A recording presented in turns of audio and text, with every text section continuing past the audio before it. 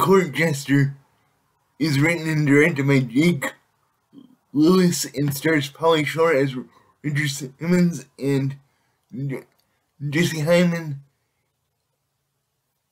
This debuted at Sundance this past weekend, and it also simultaneously debuted on YouTube, and that's how I watched it.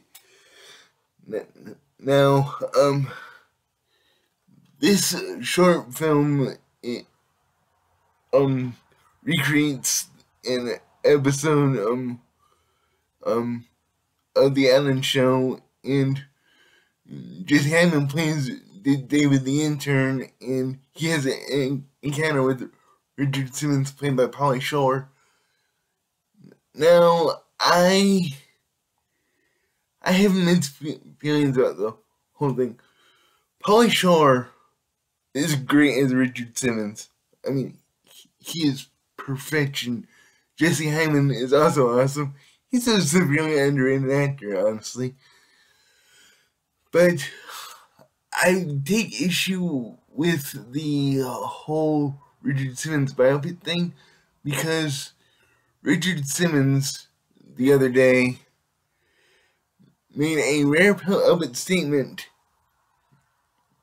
on Facebook that says he's not involved or are these biopics authorized, because Pauly Shore is also working on a second full-length Richard Simmons biopic, and I'm not sure how I feel about a biopic being like a biopic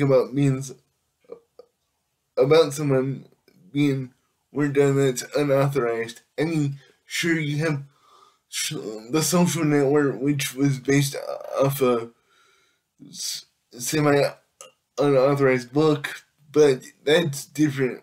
There's so many different stories about Facebook, yeah, you can actually draw from a lot of sources.